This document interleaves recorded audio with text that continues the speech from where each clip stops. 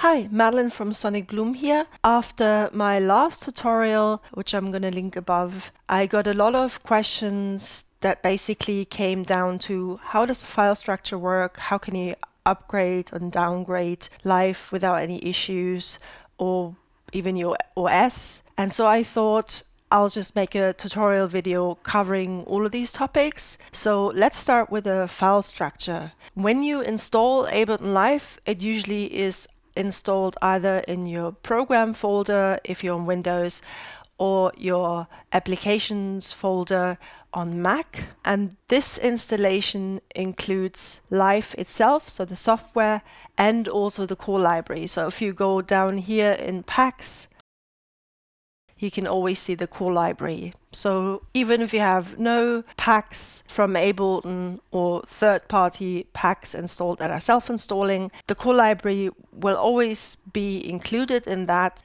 Then on top of that, you have the packs that you can install and the user library, and those reside elsewhere. So if I go to library in the preferences, what you can see is here the content locations, so the location of the user library and the installation folder for packs. So there are defaults for this, so they're definitely likely going to be different for you. So for example, here this is installed on an external SSD drive because I have a lot of packs and not that much disk space on my internal SSD. So I have a specific folder on an SSD. So you can always just click on that and select a new path if you don't like the one that is the default setting. And if you forgot where you actually got those installed, you can always come back to the Live preferences and under library check where they actually reside. You can see the Live factory packs are installed separately from the core library, and you can find both still under packs. And then the user library, which you can find under places as well, I'm going to close this again, resides in a specific own location as well. There might be cases like with the installation, if you want to change the installation path from Live 11 to Live 12 for the factory packs, where, as was the case for me and a lot of people, not everyone from what I've heard, that basically you could set a new path, but if you installed a new pack or updated a new pack, it would still be happening in the previous location.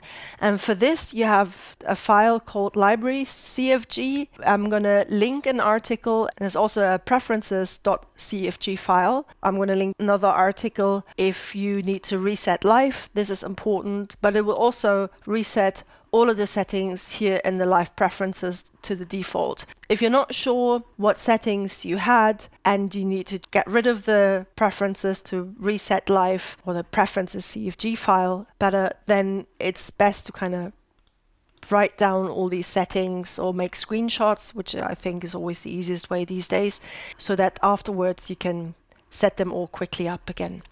So to recap, you got the Live program with the core library, you got the Live library and the user library, and of course there's also other files that are installed like in the preferences, which are different between Windows and Mac where they reside. But most of the time you don't need to know this. You only need to know this if you want to reset the preferences.cfg or the library.cfg files.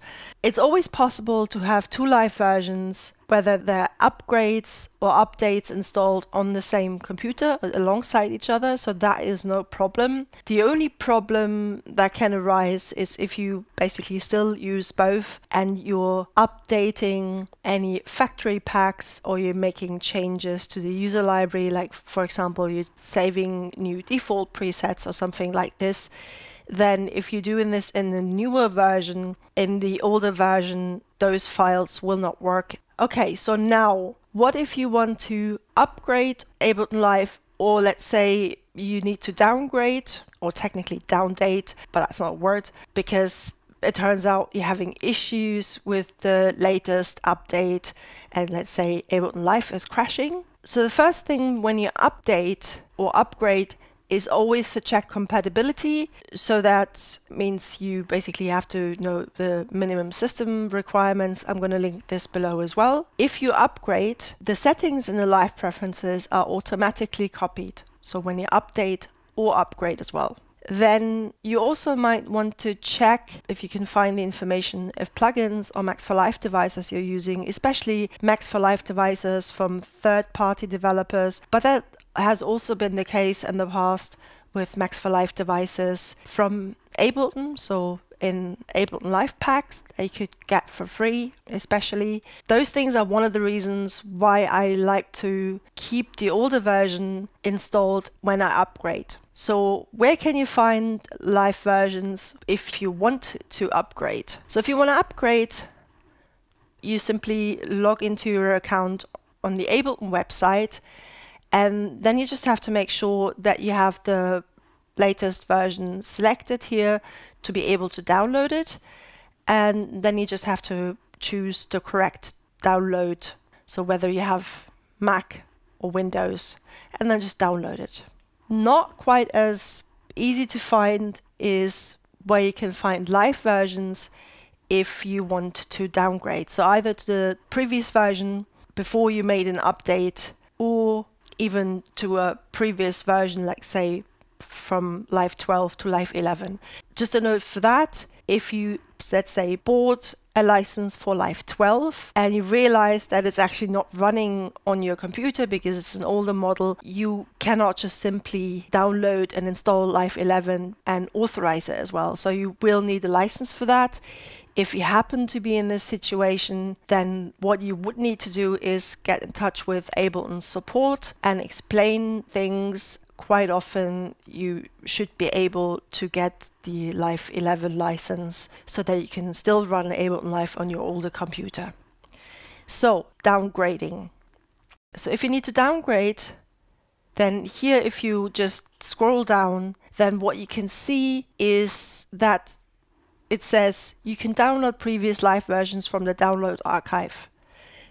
And click on that. I'm gonna provide links for everything, including this one. So here you can see, by now we can even download things that are related to push. And then here you can see, you can even, like if you have a suite, you can download the standard installer as well. If you need to check anything, like when you're working with a friend to see like what opens and what doesn't, for example, that might be something where you might be interested in trying this out. And then here you can also see like earlier versions, Live 11, and it actually goes down all the way to Live 1 or Live 1.5, that is, although you will likely not be able to run it on your computer because it's too new. So if you've been working on a live set or live project with an older version and you want to continue working on it, and so you've been making changes and you want to save it, then Ableton Live will ask you to save it as a new file, which is really helpful because there is no backwards compatibility. This is not just a case from, say, Live 11 to Live 12, but that's also been the case from, say, Live 11.2 to 11.3. So I'm just going to go in this, and then I can just save it as, say, L12, so I know that this is just saved because Live 12, and I could just click save. I'm not going to do this because it's not important for this.